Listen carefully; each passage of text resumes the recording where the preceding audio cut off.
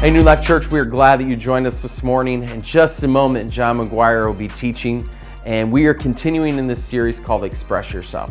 You say, where do we get this from? Well, we're going to be going through the fruit of the Spirit for the next couple months. And we started it by establishing that the fruit of the Spirit is love, divinely expressed in these different things. And last week, if you haven't been following with us, I encourage you to go on the app, watch it on demand, watch the first 2 weeks, because it sets up really the rest of the series. And so we talked about love, and then last week we talked about joy, and this week we're going to talk about peace. And I believe over these next couple weeks, peace and patience, your mind's gonna be changed about what you're reading. And so I'm excited for what God's wanting to do as He transforms the way that we think. And so before we go any further this morning, just want to bring you up to speed on a couple things, okay? Some of you have just been struggling to make connection again. And I want to encourage you just by saying this. If you want it, we have plenty of opportunities for it. And so if you're a man, we have Monday nights and Tuesday mornings at the Bible studies happening at the offices.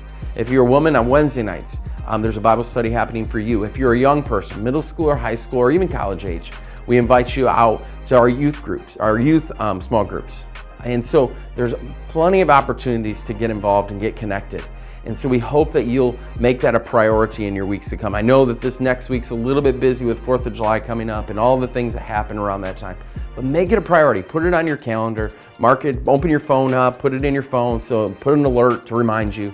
But make Monday nights, Tuesday nights, or one of the Sunday or Wednesdays with the youth priority during this time. Hey, before we go any further, I want to just take some time and pray, and then we're going to take some time and worship, and then after that, John will be up to speak. And so I'm excited for what God has for you this morning. Jesus, we thank you for today. I thank you that you brought us to this place, wherever that place may be. And we thank you that, God, because of what you've done, because of you sending your Holy Spirit, God, you're everywhere with us. So God, thank you that we can be in community everywhere we are. Thank you for technology that allows us to do what we do. Thank you for providing for us to be able to purchase the things that we need. God, what we're saying is thank you for your faithfulness over and over again. And so today, God, would you draw our hearts closer to you? And God, would you transform the way that we think? God, we want to see transformation not only in our lives, but in our community, in our nation, and in our world. So Father, have your way in me starting today. In Jesus' name, amen. Hey, would you take some time and would you just worship this morning with Blake?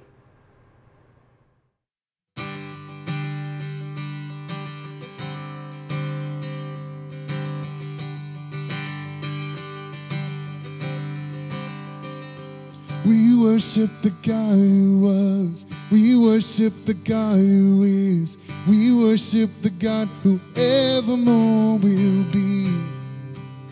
He opened the prison doors. He parted the raging sea. My God, He holds the victory. There is joy in the house of the Lord.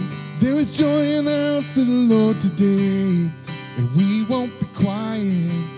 We're gonna shout out your praise. There's joy in the house of the Lord.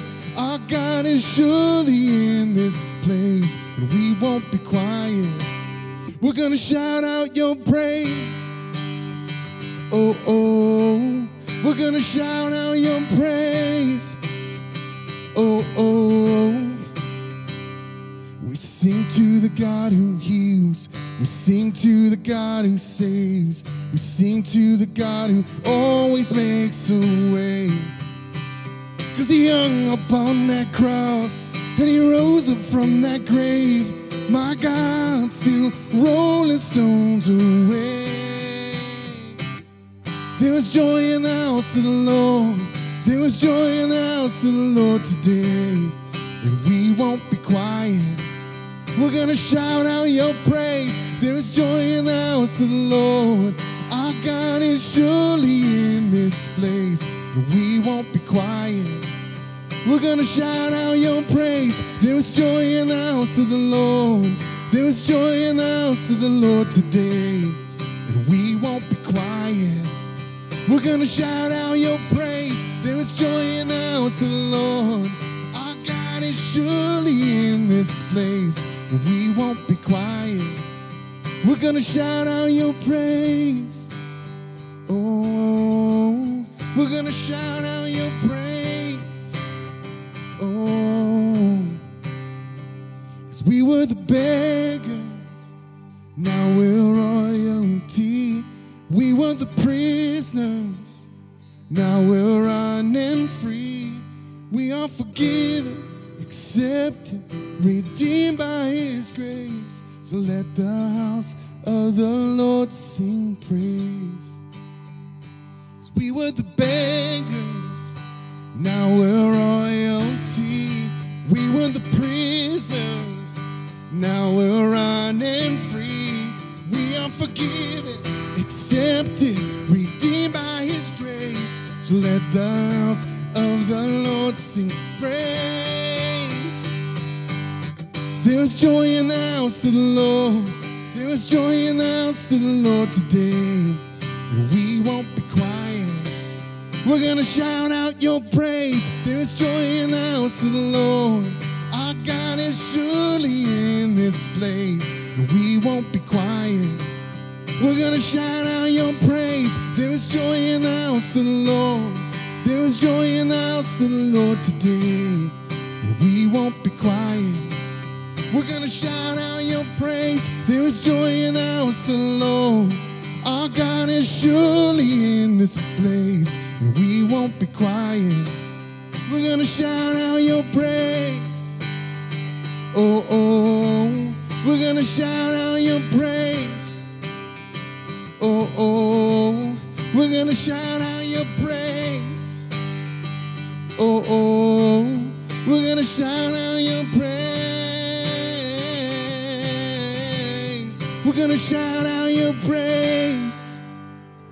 Hey, this morning is Graduate Sunday, and so in just a moment we're going to put some pictures up on the screen, and we were trying to think, how do we do this with being online? Because we love to be in person. We love to lay hands on people and just pray over them. And so as you see the picture come up on the screen this morning, here's what I want to encourage you to do. Would you just take a moment and pray for them? Would you pray for their futures? Would you pray that the plans that God has for them, that He would begin to lay out each and every step? And I can't wait to see what God is going to do with this group of kids, because the potential inside of them is great. And so would you just take a moment as we play these things, would you just take a moment and pray with us together? We're going to be praying right here, but we're also going to be praying together in person over these young people.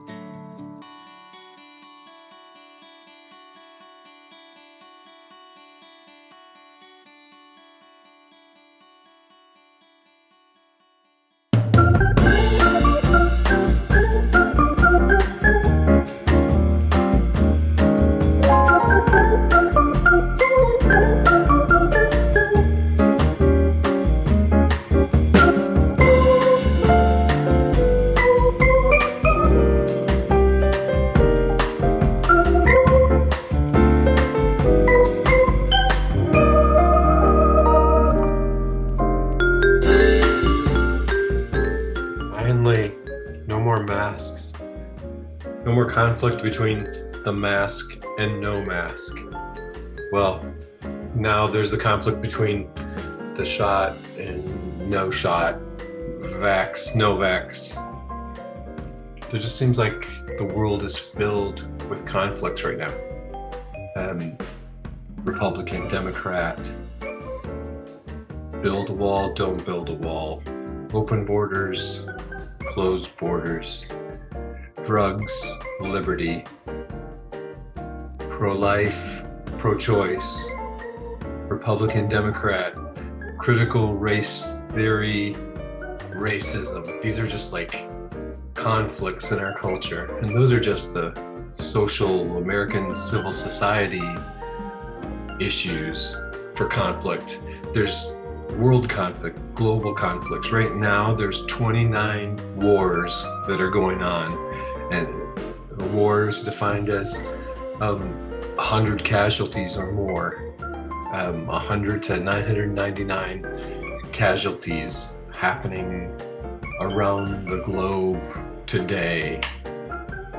There's this human versus computer conflict. There's social action conflict. There are all these conflicts around our world today. There's government versus freedom, or globalization versus sovereignty. All of these conflicts going head to head against each other. And then it transfers over into our families, into our work conflict, even leisure conflict. How many times have you seen on the news where some people who were just having a party, or some people who went to a club, and all of a sudden a fight broke out? Conflict is just part of what our culture is, and Christian world is no different.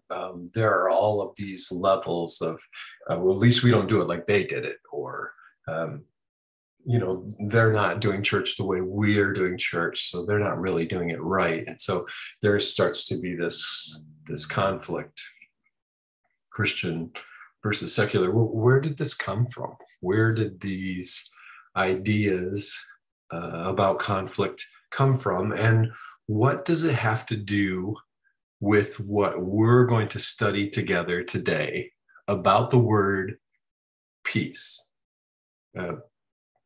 Romans says this: if possible, as far as it depends on you, be at peace with everyone. If possible, as far as it depends on you, be at peace with everyone. Be at peace with everyone. That's the command.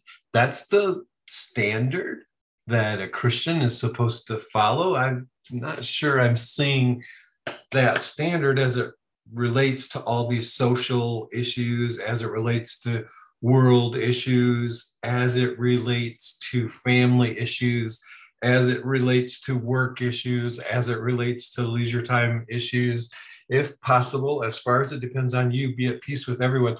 This is the spiritual level. This is the instruction from the Apostle Paul in Romans 12, verse 18. If possible, as far as it depends on you, be at peace with everyone. This word peace is this Greek word, eirene. It carries the understanding of the word peace. It means absence of conflict. And the opposition to that word is the word enmity, or hostis, where we get the idea of hostility, or hostage, or taking your enemy hostage, or hostility. It's not hosting, hostis. The idea of peace, eirene, and enmity, hostis, is this word in Koine Greek, which means the absence of conflict, or hostility, which is conflict. In the ancient Hebrew, the word is peace, shalom, which means the reestablishment of the broken relationship. It means peace through relationship. It means regaining the relationship that was broken, shalom. And the opposite of the word shalom in ancient Hebrew is iba. It's this idea of a hostility, a broken, separated thing. How did enmity come to mankind? How did this broken, separate thing come into mankind? Why is it that we today fight over everything? Why is it that we just have this natural hostility? Why is it that we think people are always out to get us? Why is it that we always bristle at ideas that are different from our ideas, our thoughts that are different than our thoughts? What is it? Where did this enmity come to mankind? Well, we go to the original account, which is in the book of Genesis. It's the account of the fall of man. Well, Genesis 1 and 2 is the story of creation, the story of each day, God creating different things. And then ultimately on the sixth day, he creates man and he places him in this perfect place that is called Eden, which Eden in the Hebrew just means paradise or pleasure. So it was this very pleasurable place where God had planted mankind. He creates man out of the dust of the ground. He breathes into his nostrils the breath of life, and man becomes a living being. And at that place, he then causes a deep sleep to fall on Adam. Scripture records that he took a rib from Adam and he made it, fashioned it, formed it into woman. And then he brought the woman to the man, and the two began to procreate. The two began to rule in the garden and in this place that was paradise, this place that was full of joy, this place that was full of love, this place that was full of peace. It was Eden. It was paradise. Then God said to man, you can eat from anything in the garden, but of this one tree you can't eat. It's the tree of the knowledge of good and evil.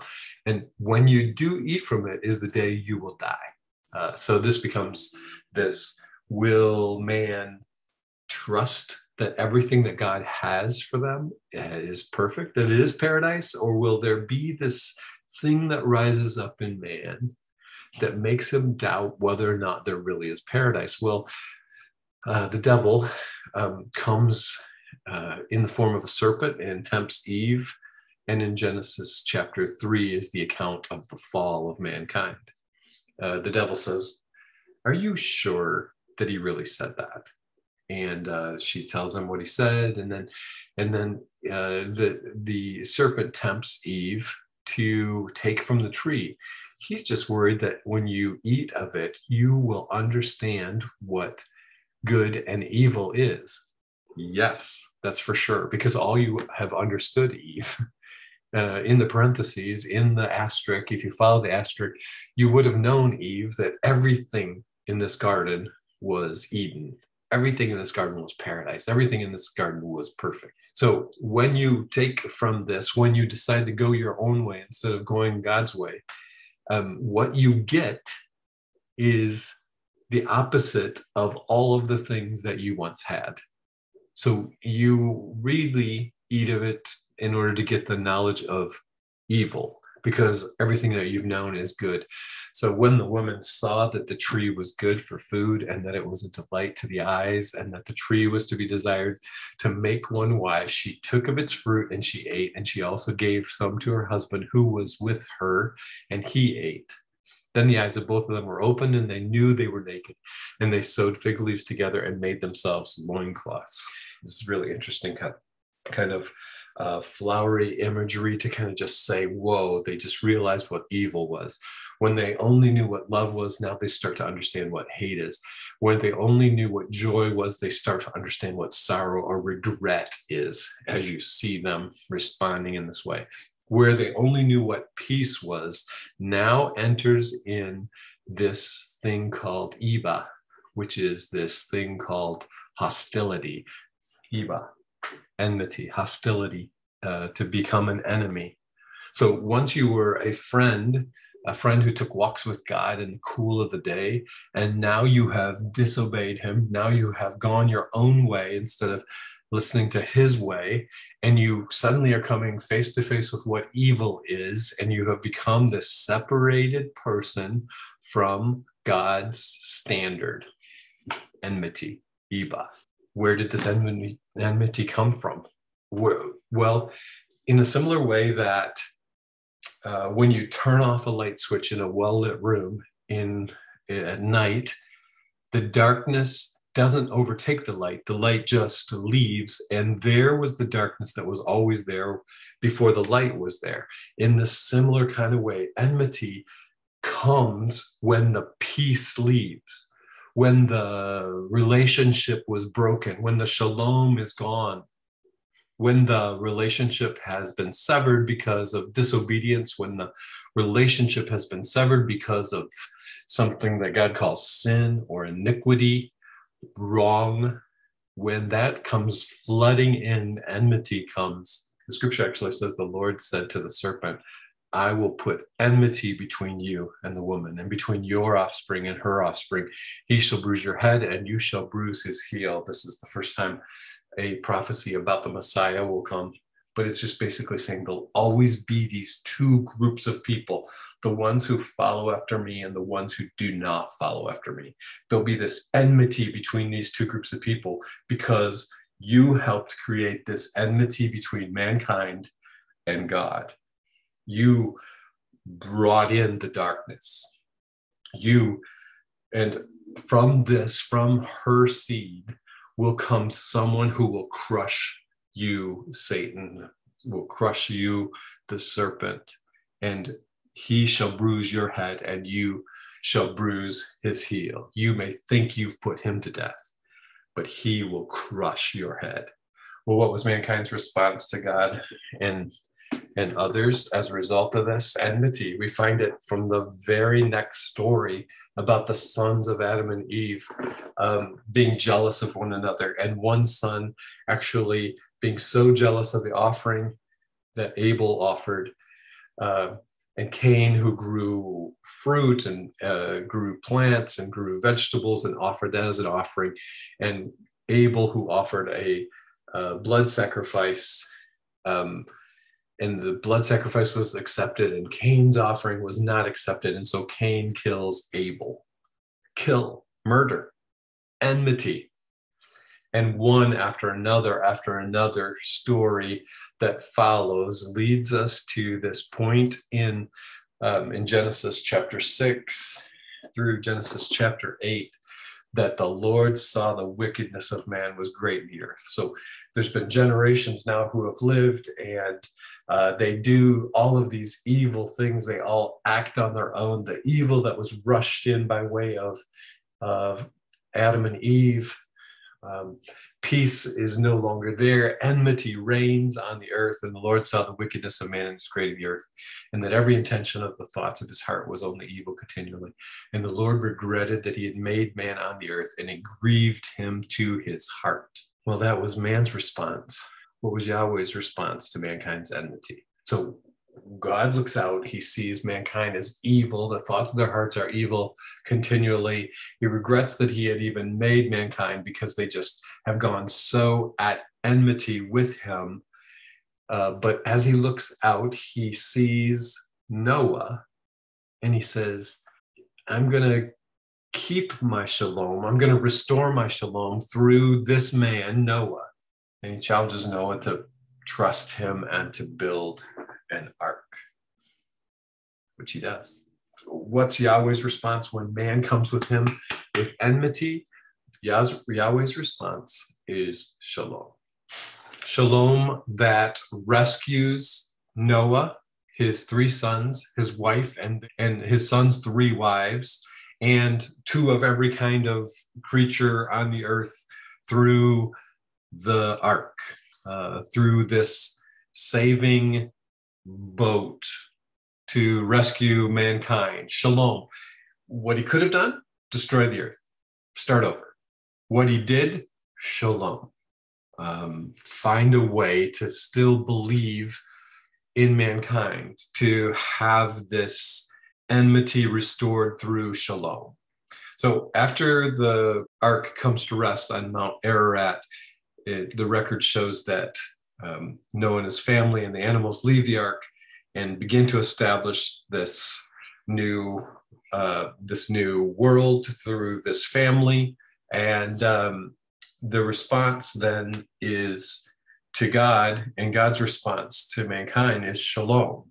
In fact, God says, and when the Lord smelled the pleasing aroma, Noah had built this altar, and he said, I'll never again curse the ground because of man, for the intention of man's heart is evil from his youth. He just kind of said, I recognize that man has this bent toward enmity, but I'll never destroy them again. I'll never strike down every living creature again. And as a sign, as a covenant, he puts in the sky the rainbow.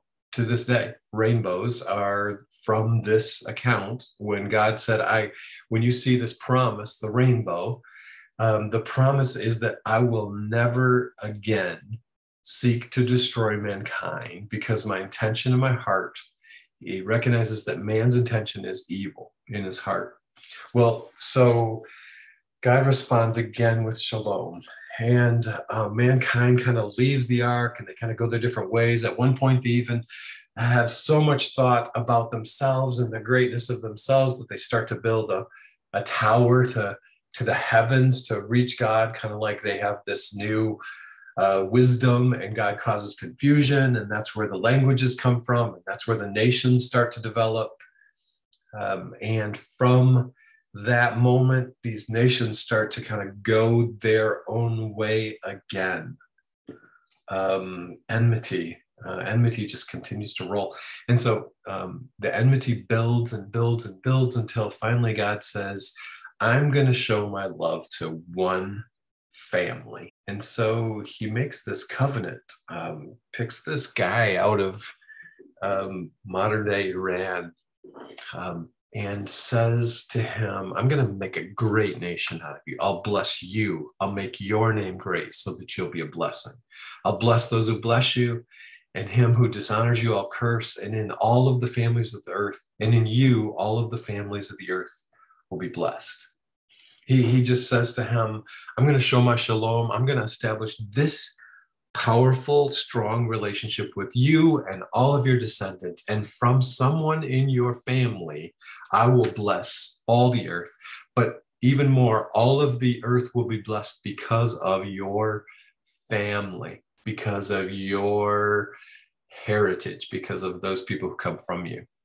It's this covenant with Abraham. And this covenant with Abraham develops over time, and the family gets taken or moves to Egypt, and in Egypt they become enslaved, and for 425 years they're in Egypt enslaved. And then God calls Moses out of the children of Israel, and he calls him to go and rescue the people, because he's heard the cry of the people he has a shalom relationship with. And so they are rescued out of Egypt. They go pass through the Red Sea. They're out in the wilderness waiting to go to a land that God had promised them, the promised land. And while they're out there in the wilderness, God meets with Moses on the mountain.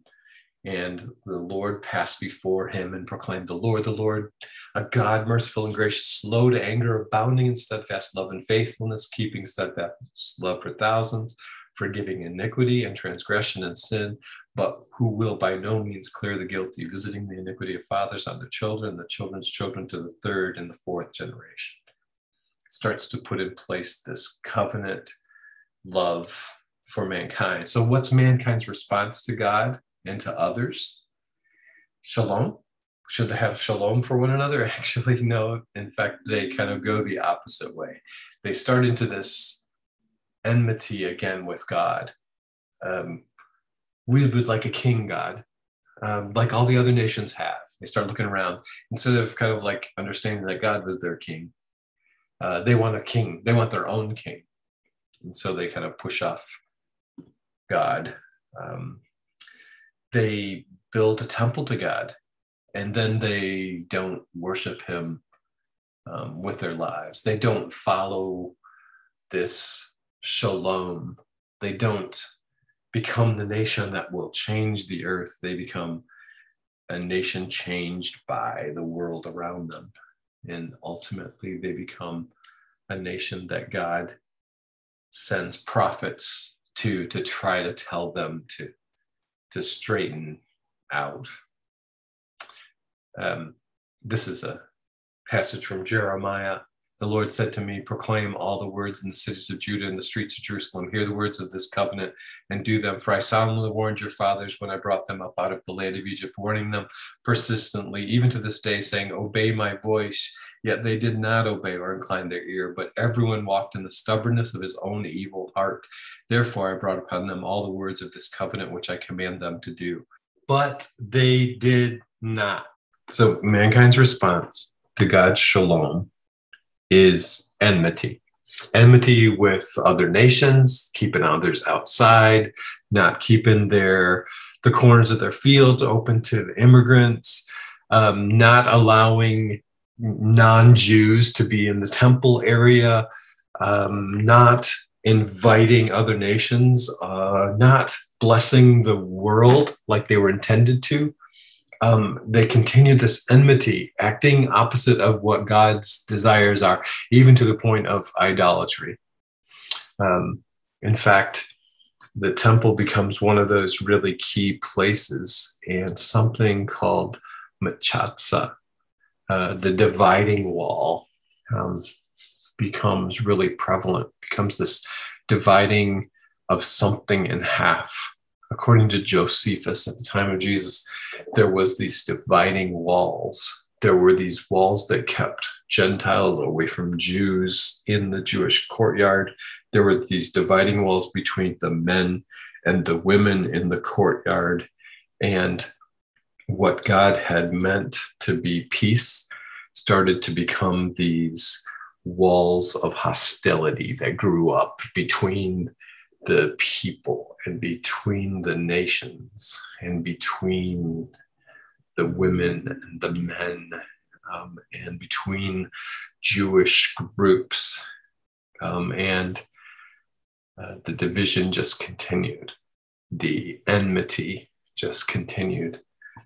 What was Yahweh's response to mankind's enmity? Well, interestingly enough, his first response was that they would have to be taken away into captivity, but then he would bring them back to their own home, to their own place, back to Jerusalem, and he'd begin to restore the temple area, and he'd begin to restore God's response to mankind was shalom. And in the process, through the prophets, he began to tell them about something that was going to come that would change absolutely everything. That there would be one who would come, who would have an anointing on them, and they would be called Messiah. They would be called the one who would bring about what God had always intended for the kingdom. It was the one that was talked about in the garden who would crush Satan's head. It was the one who would save, like happened to Noah. It was the promise that all the nations of the earth, not just the Jewish nation, but all the nations of the earth would be blessed through the Israelite people. It was the one who would share his personal name and would love like was intended to be loved, and would bring peace like was intended to have peace, and would bring joy like was intended to have joy. And this Messiah would come with the shalom of God. Isaiah 9:6 says, "For to us a child is born, to us a son is given, and the government shall be upon his shoulders, and his name shall be called Wonderful Counselor, Mighty God, Everlasting Father, the Prince of Shalom." The one who reigns over shalom, of the increase of his government and peace, there will be no end. Shalom, there will be no end to his shalom on the throne of David and over his kingdom, to establish it and to uphold it with justice and with righteousness from this time forth and forevermore. The zeal of the Lord of hosts will do this. He's saying there's one coming who will be the Prince of Peace, who will bring peace that will never go away. Isaiah 53 verse 4-6 goes on to explain about the Messiah. And it says this Messiah will arrive differently than we expect. He will be a man of sorrows. He'll be acquainted with grief. He will bear our griefs and carry our sorrows. Yet we esteemed him stricken, smitten by God, and afflicted, but he was pierced for our transgressions. He was crushed for our iniquities. Upon him was the chastisement that brought us shalom, and with his wounds we're healed. All we like sheep have gone astray. We've turned everyone to his own way, and the Lord has laid on him the iniquity of us all. This is hundreds and hundreds of years before the time of Christ. It's spoken that there'll be this Messiah who will be the Prince of Peace, who will come and he will bring us peace. On him will be the chastisement of our iniquity, of our sin, of our wrong, of our enmity. He will bring us peace. Well, we know that this shalom comes true. It comes true in the person of Jesus, in the birth and in the life of Jesus Christ, the Son of God. In fact, John went to describe it like this: for God so loved the world that he gave his only Son, that whoever believes in him should not perish but have eternal life. For God did not send his Son into the world to condemn the world. Now, he was not about condemnation. He was about shalom. He did not come to bring enmity. He did not come to bring hostility. He came to bring love. He came to bring peace. He came to bring joy. He did not come to condemn the world, but in order that the world might be saved through him. Therefore, since we have been justified by faith, we have shalom, eirene, with God through our Lord Jesus Christ. We who were in hostile territory with God have been brought close. We've had peace made. We've had the condemnation removed. We've had the hostility taken away. We have peace with God through our Lord Jesus Christ, through what he did on the cross. Through him, we have also obtained access by faith into the grace that we stand. We rejoice in the hope of the glory of God. What was mankind's response to God and others from this giving of God's Son, this dying on the cross, this rising from the dead? What has been mankind's response to God and to others? Have those who witnessed it taken this same peace, this same love, this same joy? What has been their response? Well, John 1 records, he was in the world was made through him, yet the world didn't know him. He came to his own, and his own people did not receive him. But to all who did receive him, he gave the right to become children of God, who are born not of blood, nor of the will of the flesh, nor of the will of man, but of God. Yeah, being born of God, being born again takes you from the enemy's family and places you into God's family. What should be the children of God's response to God and to others then? Should it be enmity and hostility, or should it be peace and shalom? This series called Express Yourself. In other words, if you are a believer, then you're going to express yourself in certain ways. This is one of those ways. The fruit of the Spirit is love, joy. Eirene is shalom. It is this restoration of relationship. It is that the believers are seeking to not be hostile people, not be the enemies, not be the ones who are working to divide things, but they're the ones who are working to bring things together, that they're working to restore peace. They're working to calm the levels, to ease the tensions, and not create the tensions, not drive more hostility, because the very fruit that comes from them, like this wall, the Hebrew word for hostility, for iba, means to build a wall, to separate. This dividing wall that has been between us now there's this fruit, and it's on the other side of the wall. But once you're on the side of the wall where the fruit is, you can now taste from the fruit. The fruit of the Spirit is love, joy, peace. Ephesians 4:2 says, be completely humble and gentle, be patient, bearing with one another in love. Make every effort to keep the unity of the Spirit through the bond of shalom, through the bond of eirene. Do everything you can to keep the unity of the Spirit through the bond of peace. Maybe this is in your family. Maybe this is at work. Maybe this is in culture. Maybe this is in our world. Maybe this is at your leisure time. Whatever it is, let us move away from the hostility. Since we've been redeemed from the hostility, since God was good enough to bring us from that camp of hostility into the camp of peace, we need to make every effort to keep the unity of the Spirit through the bond of eirene, of peace. Because there is one body and one Spirit. Just as you were called to one you were called to one Lord, one faith, one baptism, one God and Father of our God, who is over all and through all and in all. It's pretty straightforward. It is this idea that there are these walls that we build up around us, one brick at a time, one brick at a time, one brick at a time, that can be removed one brick at a time. And I remember once a really good friend talking about racism, and he was an African-American friend, and he said, in the same way that you build a wall between us, you can remove those walls. And someone approached him and said, his history was that he was part of the Black Panther movement in the 60s. And now he was a pastor who was reaching out across racial divides and was working to bring churches together. People said, that must be really, really hard. And he said, you know, what I found is that if I keep removing the bricks one at a time, it becomes a wall that's short enough for me to step over. That's the idea of what is accomplished through the bond of peace that we find in Jesus Christ. Well, Ephesians chapter 3 says that, reminds us what this looked like. Remember that at the time you were separate from Christ, you were excluded from citizenship and foreigners to the covenant of the promise, without hope, without God in the world. But now, in Christ Jesus, you who were once far away, you were on the other side of the wall. You've been brought near by the blood of Christ. For he himself is our shalom.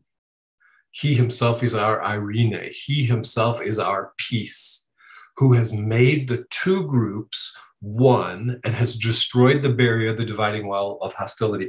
Earlier in the chapter, it said they used to refer to each other as the cut. Oh, you haven't been cut down there.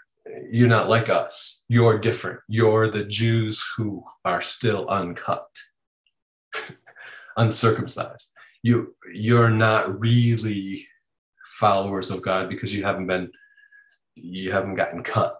He has taken these two groups that used to be divided, and he has brought us together through his son Jesus.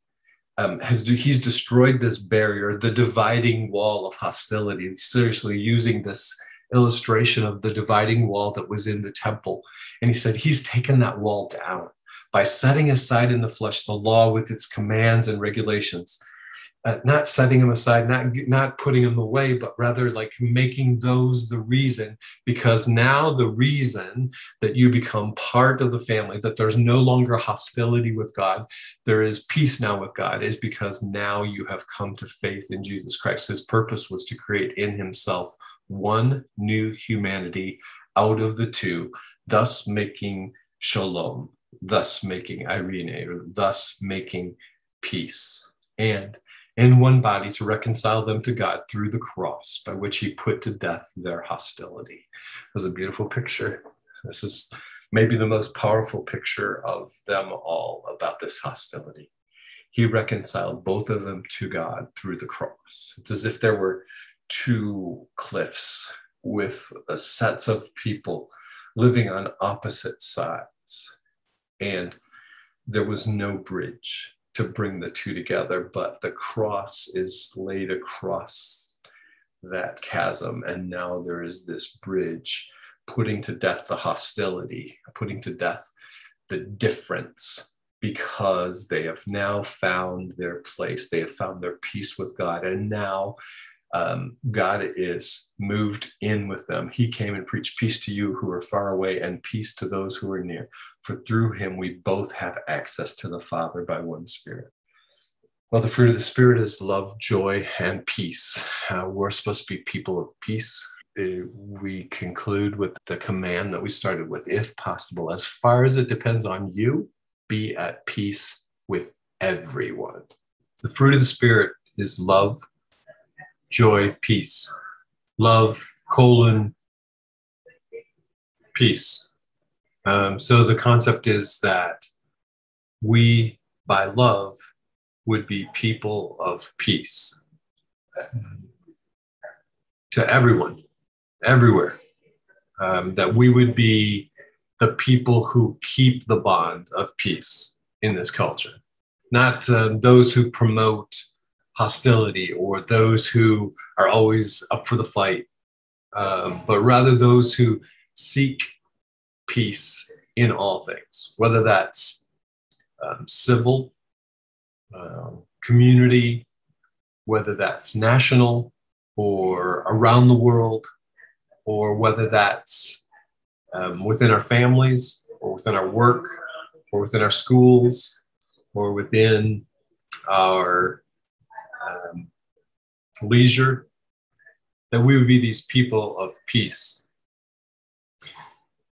My prayer is that as we express ourselves as believers in our culture, that we would be the people of peace, that we would seek the shalom of God, that we would want the Irene of Jesus to so fill up a room that people would begin the process of going, if this is what heaven is like, or if this is just a piece of what heaven is like, that his kingdom would come on earth as it is in heaven, that God, through his son Jesus, came to establish this. I want this. I want to be part of it. I want to be involved in it. I want to live for all eternity in a place of peace. To that end, let me just close with prayer. Dear God, I just pray for those who are listening right now, that you would create in them this sense of peace, peace that you have put in our hearts for those who believe, peace that passes all understanding, your word says, that we would become people who pursue peace and seek peace and pray for peace and work toward peace in all things, in every instance. And we ask this in the strong name of Jesus, who holds all power, all dominion, and all authority as the Prince of Peace. Jesus, Prince of Peace, Messiah. We pray these things in Jesus' name. Amen.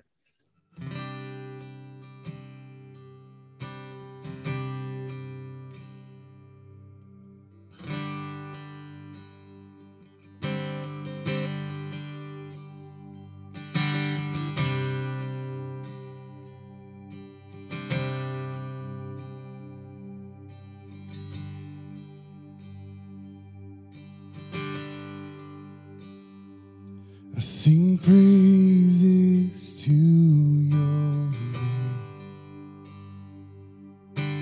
Praises to your name. The name that's so much higher than all names.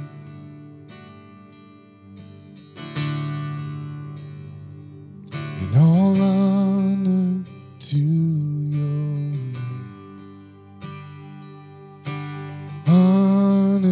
to your name,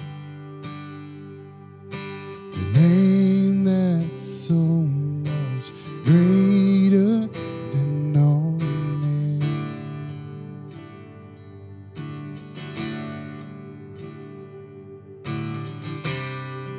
Be lifted up,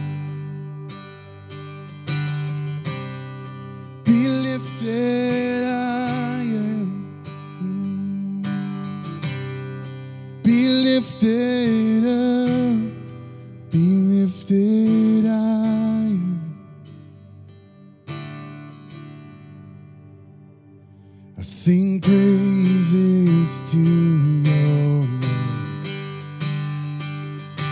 Praises to your name.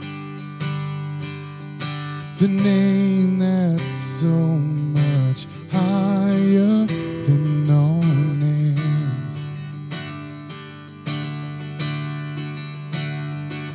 And all honor to your name. Honor to your name. The name that's so much greater than all names.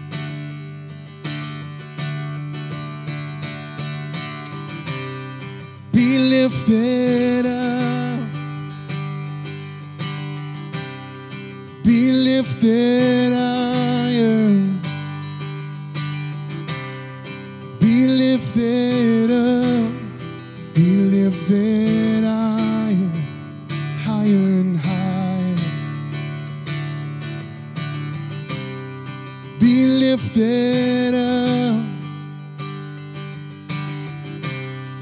Be lifted higher. Be lifted up. Be lifted high.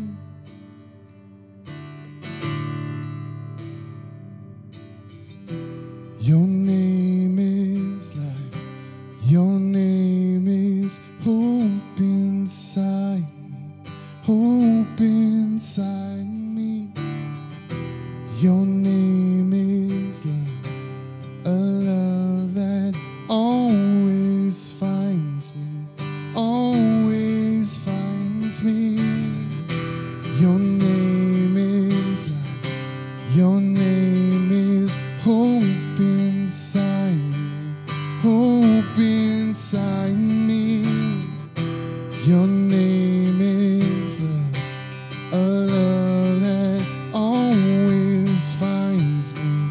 Always finds me.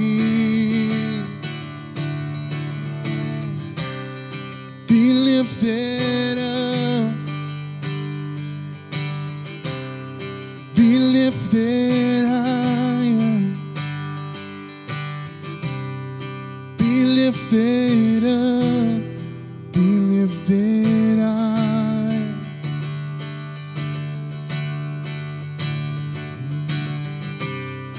Be lifted up. Be lifted higher. Be lifted up. Be lifted high. Let our praises fill this temple. Let our praises fill this temple. Let our praises fill this temple. You are good. Let our praises fill this temple. Let our praises fill this temple. Let our praises fill this temple. For you are good. Let our praises fill this temple. Let our praises fill this temple. Let our praises fill this temple. You are good.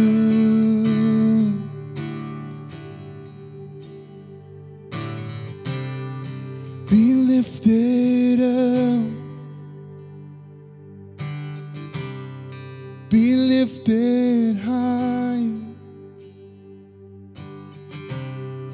Be lifted up. Be lifted high. I sing praises to your name. Praises to your name. The name that's so much higher than all names.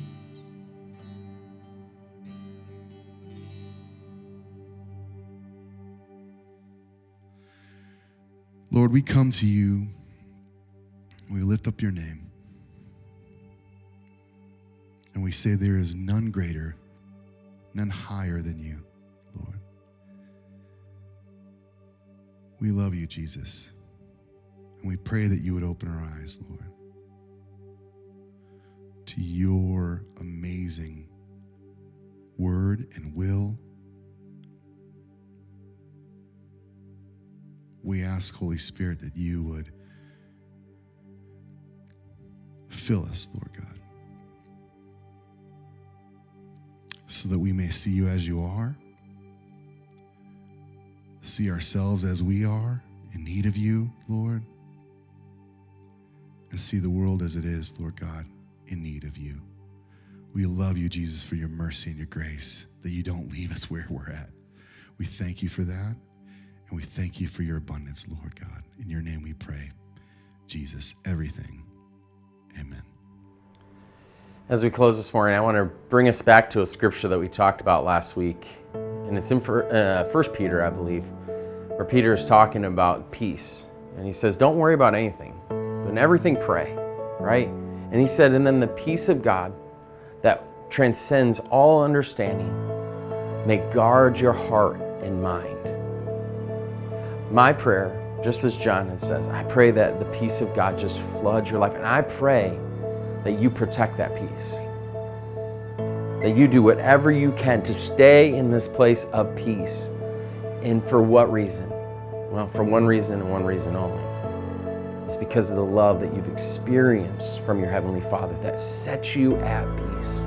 So you don't have to worry, because He's got it taken care of. You don't have to get anxious any longer. Because why? Because He knows everything you need. So peace,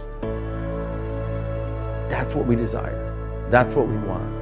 And as John said, man, as people can just see peace coming from our lives, man, it would change things, because they would want a piece of what we have. And what we have is only given to us because of Jesus Christ. Great word this morning. Hey, before you tune out, we just got a couple things. As I said earlier, find a way to get connected in a group this week or even next week. Put it in your phone, set a reminder, do whatever you need to do to get connected. No more excuses, no more reasons why you can't do something. Get involved, get connected, get back in community. It's super, super important for you and for me. And so this morning also, if you want to give, you can do that as well. You can do that through our app or online. You can do it by texting your amount in or by mailing your check in to the address on the screen. And the last thing I want to say is this: if you're a mom and you have kids and you have some time, Monday mornings at Island Park at 10:30, Jessica Easter meets with just a bunch of ladies there, just for a play date. And so if you have that time, we would love to see you show up at that as well. Otherwise, we've got some other things happening in the next week. Probably next week we're going to be sharing with you. We're going to do some outdoor services in July and August, and so we'll have those dates for you as well. But next week, I want to encourage you, even if you're planning on spending some time at the lake, I encourage you to show up, either online on this thing or in person, because the message that Casey Nochi is going to bring about patience is awesome, just to tell you. Like, I can't wait till you hear this, because I know how much freedom it's going to bring to each and every person that listens and hears, but not just hears, and puts it into practice. And so I'm excited. So we hope that you have a great week. We hope you have a great time with family and friends, enjoying this season, enjoying the freedoms that we have because of many people that have fought for that freedom, but most importantly, the Savior who died so that you and I could be free. So let's live lives that prove and show the world how free we are. So we love you guys. We'll see you back here next week.